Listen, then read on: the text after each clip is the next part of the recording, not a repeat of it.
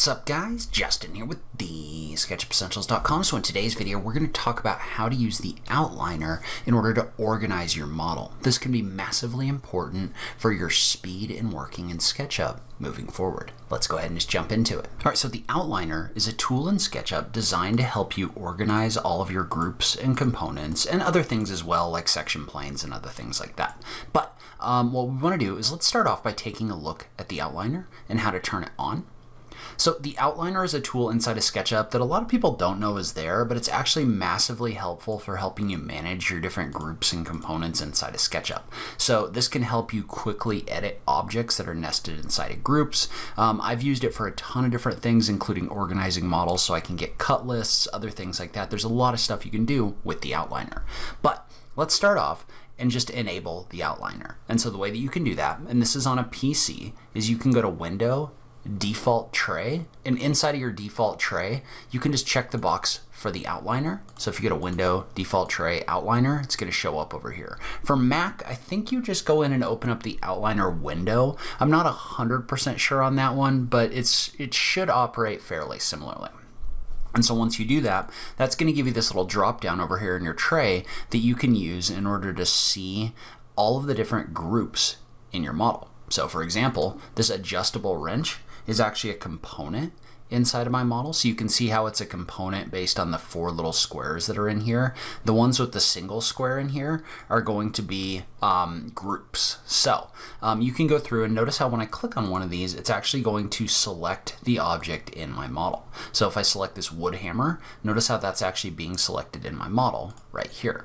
Well, this gets really powerful because you can use this in order to control your groups inside of SketchUp. So let's say, for example, that I wanted to take my 2 hammers and put them in a group.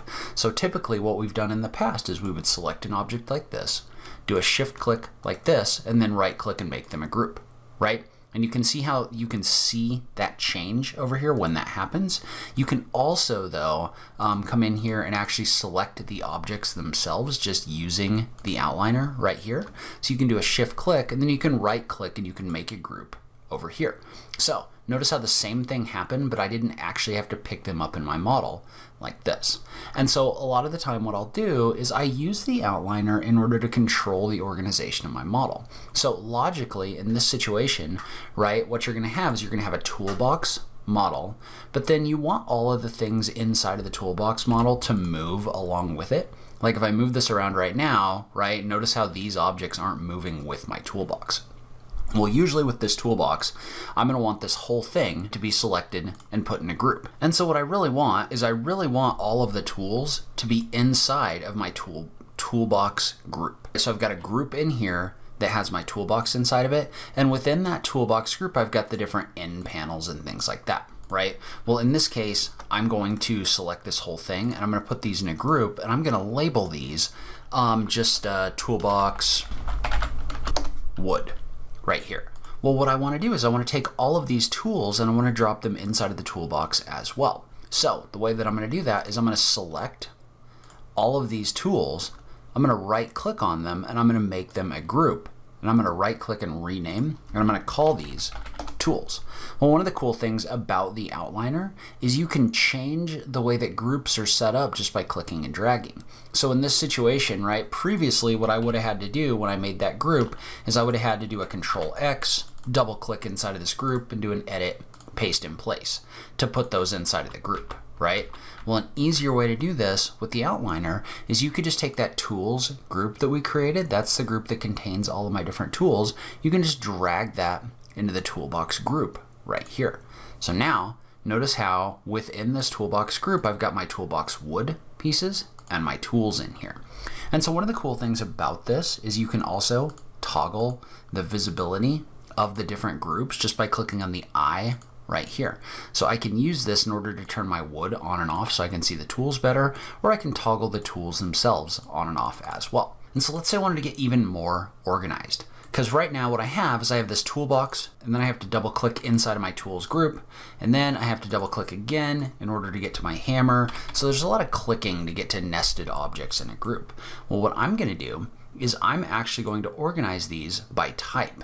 And so one thing to note about this is when you're creating things inside of your model, it's really a good idea to label them in the outliner as you go, especially if you're going to try to stay organized, because otherwise you just have a group, a group, a group, a group, a group, right? And you can't really tell what's what. So a lot of the time what I'll try to do is I will try to organize my objects as I'm going, especially if I'm doing like architectural modeling or something like that.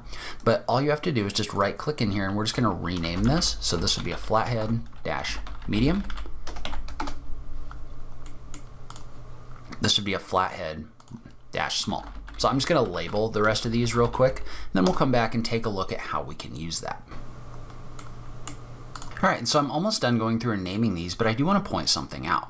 So right now, notice how there are objects in here that are inside of brackets. So those are objects that are components as opposed to objects that are groups.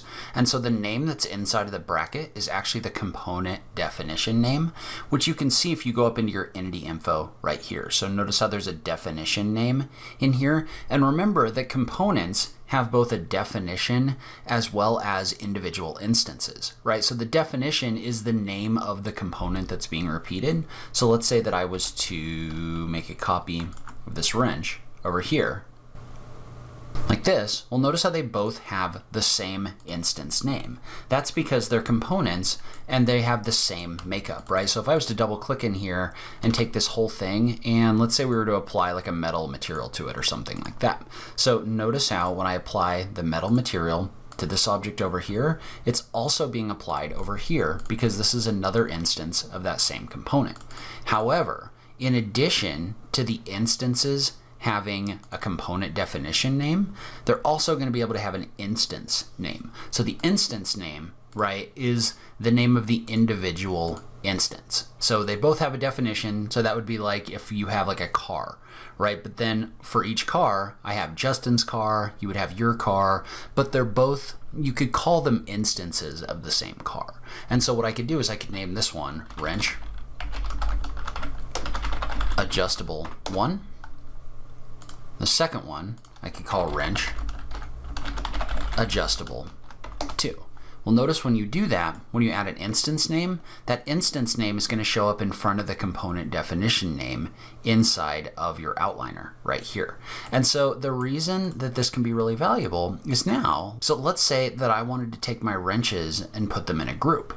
Well, the outliner is going to allow me to do that really quickly because I can just come in here and I can just do a shift click and I can select my wrenches. I can right click and I can make them a group. And then I can rename this group wrenches. I can do the same thing with my screwdrivers. So these are all going to be screwdrivers, right? So I did a control click to select these up here, but I'm going to right click and I'm going to put them in a group. Right click and I'm going to call this screwdrivers. Well, in this situation, I might go even further and put my flatheads all in a group. So I could right click and make this a group. And I could call this flathead right here. And then for these, I could right click, I could make them a group, and I could call them Phillips. And so what I've got is I've got this collection of different objects in here that I have complete control over. So now, for example, I could toggle off the wood in here, and I could also toggle on or off the hammers. I could toggle off the different screwdrivers as well as the different kinds of screwdrivers using the visibility right here. And one of the things that makes this really valuable is now, instead of having to like double click in here to do a bunch of editing, right? So let's say I wanted to edit this screwdriver for whatever reason. Well, right now I have to double click in my toolbox group, I have to double click in my tools group, double click in my screwdrivers group, double click in my flathead group, and then double click in the medium group, right? Just to get in here to make this change, just so I can change a material or whatever. And if I wanted to actually edit the face, I would have to double click in here even more. That's a lot of clicking to get to an object. The valuable thing about the outliner is instead of me having to click and click and click and click and click, I can find whatever object I want to edit. So let's say now I wanted to make a change to the large flathead. I can just come in here and I can just double click on those individual objects like this.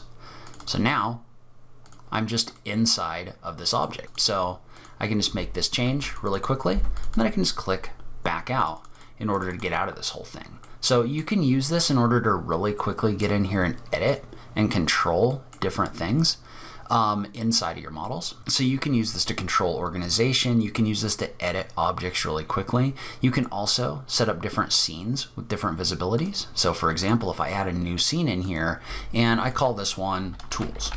So we're going to call this tools. Well, inside my tools, I want to turn off my toolbox so I can just see the tools. Maybe I'll adjust this so that I get this view right here. But now if I right click and update this, notice how this scene, as long as it's set to save the visibilities in your scene settings, notice how I can set this scene up where I can see just the tools really quickly. So you can use this in order to control your visibilities as well as your organization in SketchUp. All right, so this becomes massively important when we start doing architectural modeling and sending things to layout. I get into that more in depth in my course where I teach you step by step how to use SketchUp. So if you're interested in learning more about how to use the outliner and SketchUp in general, I will link to my course on this page. Leave a comment below if you have any questions, and as always, thank you so much for taking the time to watch this, and I will catch you in the next video. Thanks, guys.